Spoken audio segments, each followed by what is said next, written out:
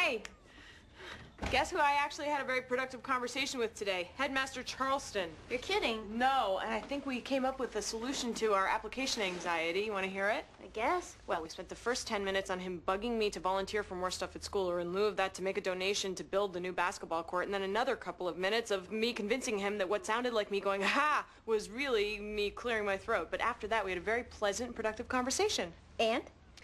He suggested setting up a meeting with a Harvard graduate, like a dinner or something. He even gave me the number of someone he knows. An alumni dinner? Yes, exactly. Do they do that? According to Charleston, it's done all the time. Wow. Yeah, it would be an opportunity to talk with someone who's been through it all and did it successfully. You can ask questions, he can give some perspective. It seems perfect. Sounds a little weird. Yeah, a little, but I'll go with you, and what's the worst that can happen? We're bored and we blow a meal. But if this person can help, then that's a good thing, right? I do have some questions. A lot of questions. Well, let's call him. Now? Yes, there's no time like the present. Come on.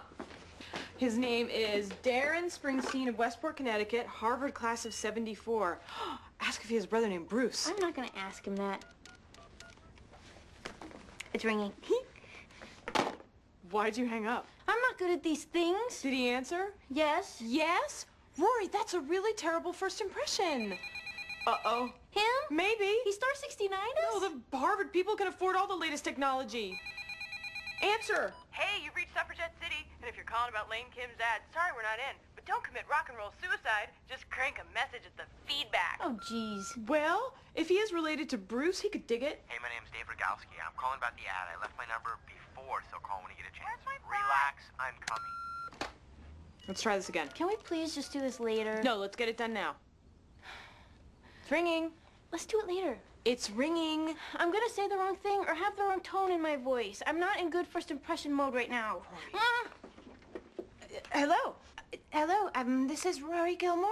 I believe you were expecting my call. Oh, well, this is such a wonderful opportunity for me. Whatever's good for you would be great for me. Not so breathy. That's how chickens talk. Lunch? Oh, yes. Let me just check my organizer.